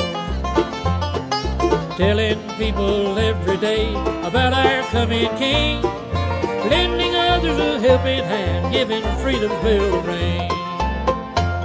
I wanted to be just like my daddy and marry a lady like my mom. They had compassion and they loved each other. They both had a strong faith in God. They always had time for us children, no matter the problems that we had. And if I accomplished anything while living, I'll owe it to my mother and my dad. If I accomplished anything while living, oh, I'll owe it to my mother and my dad.